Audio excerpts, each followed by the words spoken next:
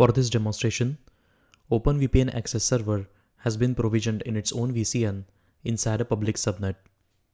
Customer VCNs host virtual machines for two different customers and are connected via dynamic routing gateway.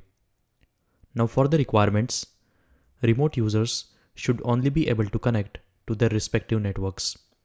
Admin users can connect to any network, and customer VCNs cannot talk to each other. Let's dive right into the demo. First, we configure the OpenVPN access server. Make sure to disable this option in the VPN settings as we plan to control the traffic based on the user group. Next, we will look at the group settings.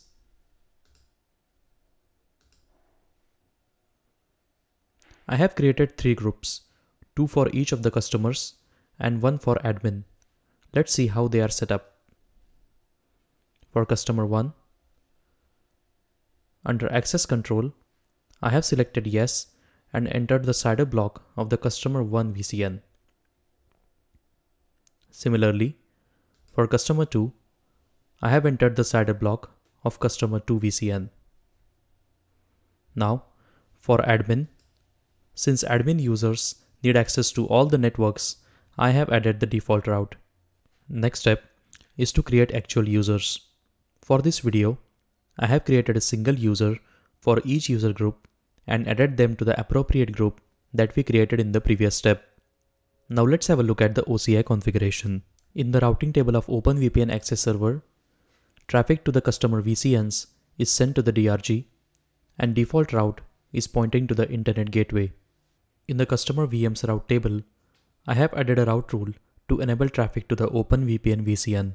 Now, let's focus on the DRG routing.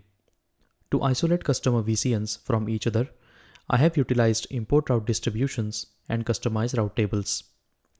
OpenVPN VCN can be left associated with the default auto-generated route table. The customer VCN attachments share a common customized route table. Let's click into that. This route table uses import route distribution, which imports routes from only OpenVPN VCN. At this point, all the configuration is complete. Let's verify our network reachability against the requirements mentioned at the start. First, I have connected as the customer 1 user. Now let's do some ping tests.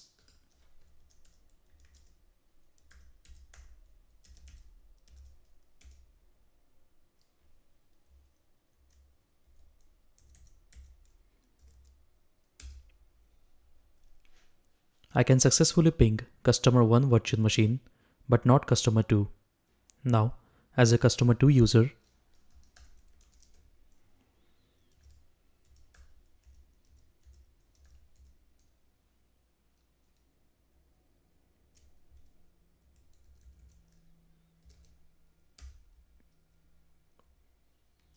I can successfully ping customer 2 virtual machine, but not customer 1. Now, as an admin user,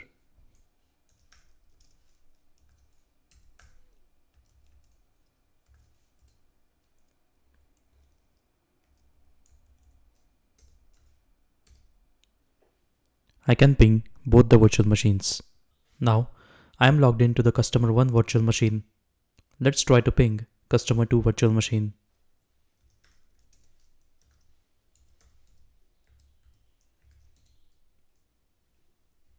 As expected, ping fails. Now let's try vice versa.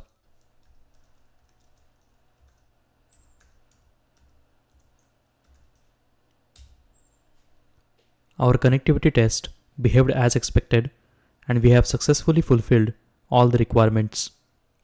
To learn more, visit docs.oracle.com. Thank you for watching the video.